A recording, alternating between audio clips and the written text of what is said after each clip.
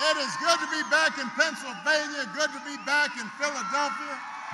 Get out there. Vote. Because Donald Trump understands, and he's not wrong about this, that dividing people, making them angry, will boost his chances of being elected. It's not good for the country, but it might improve his odds.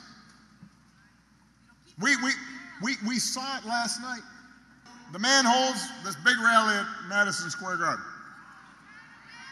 And the warm-up speakers were saying the most, we're trotting out and peddling the most racist, sexist, bigoted stereotypes.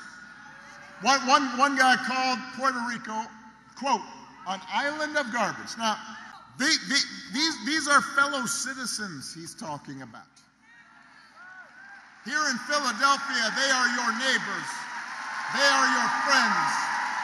That's why on November 5th, I'm casting my vote for Kamala Harris and Tim Walz. And I urge all of you who believe in the American way to join me. Thank you. This is Land of Hope and Dreams.